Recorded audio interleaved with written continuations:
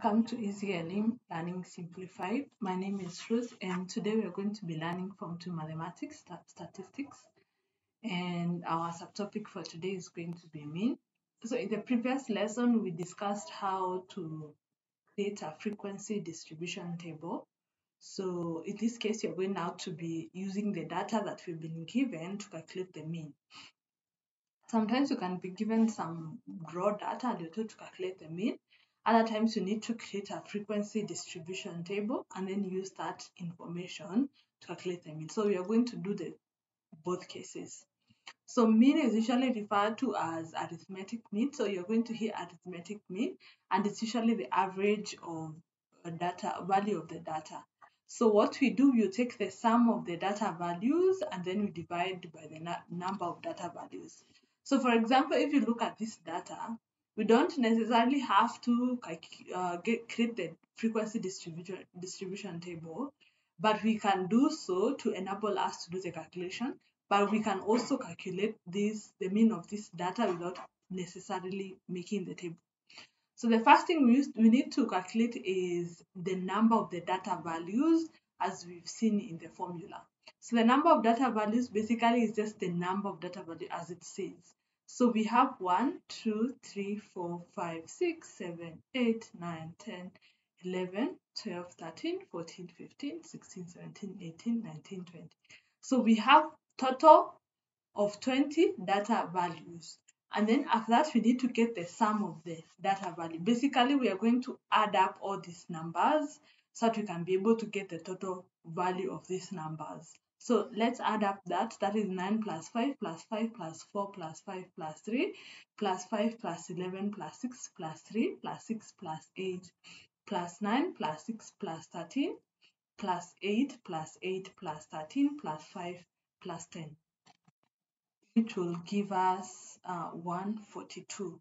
So we are going to do 142 divided by 20, which is going to give us 7.1. So the mean of this data is going to be 7.1.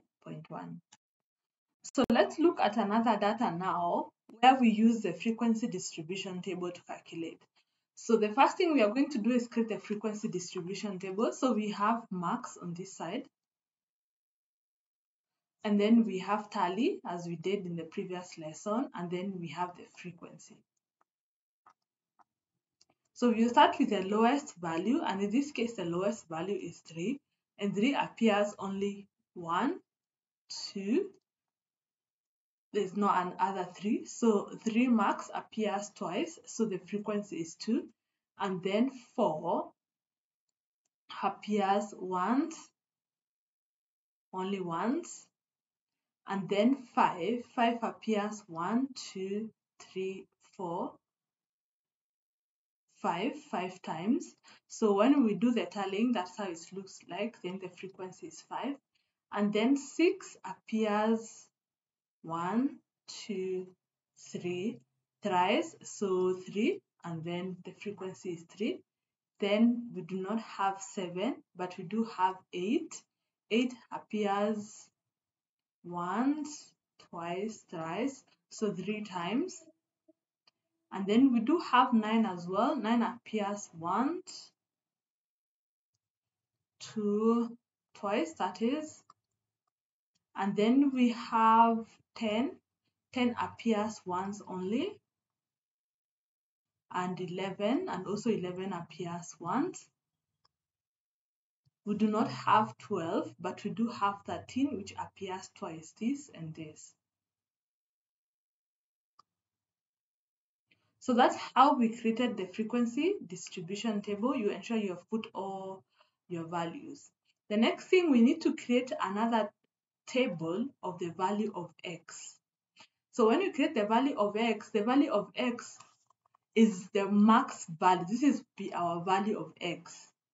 Sometimes you're going to see that in the table, especially when we are doing the frequency distribution table. Sometimes you can be given the table with already the values of x. So when we calculate fx, we are going to multiply the max times frequency to get fx. So 3 times 2 will give us 6. 4 times 1 will give us 4. Then 5 times 5 will give us 25. 6 times 3 will give us 18. 8 times 3 will give us 24.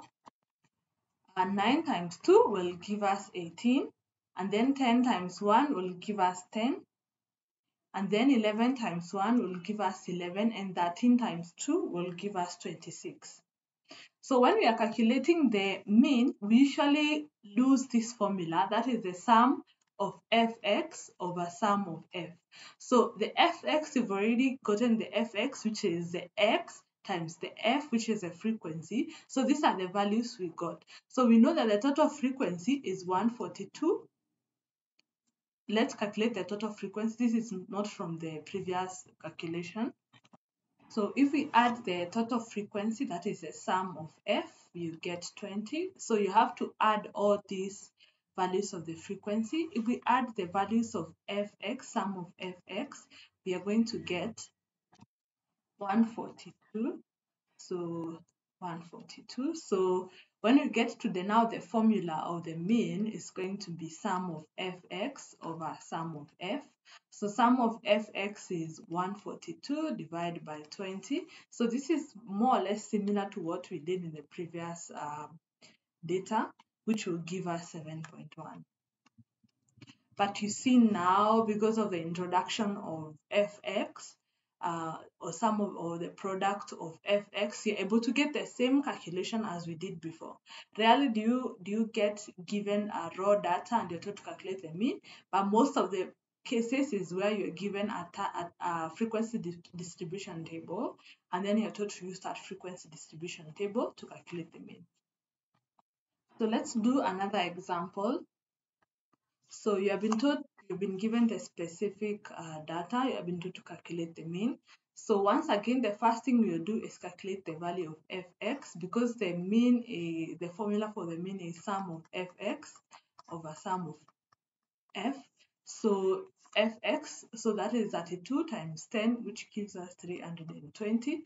And then we have 37 times 30, which will give us 1,110. And then we have 42 times 40, which will give us 1,680. And then we have 47 times 15, which will give us 705.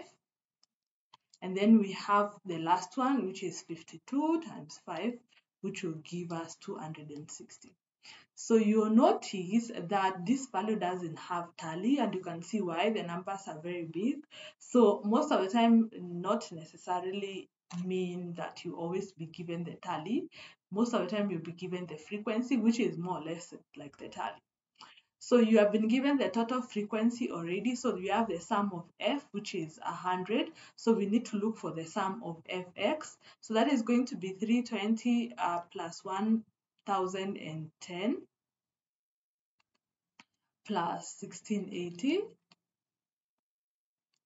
plus 705 plus 260, which will give us 4,075.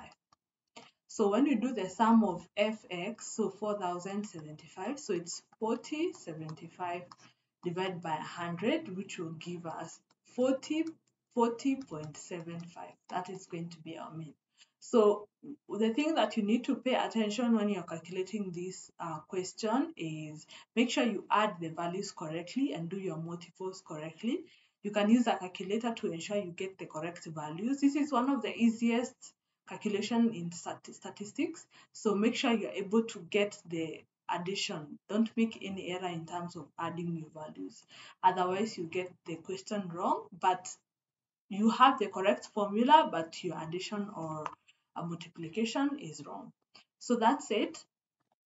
So you can watch out in the app. You can get more notes on the same and revision on the same. So you'll be given a set of data and you're told to use that data to create a frequency distribution table, or it will already have been created for you.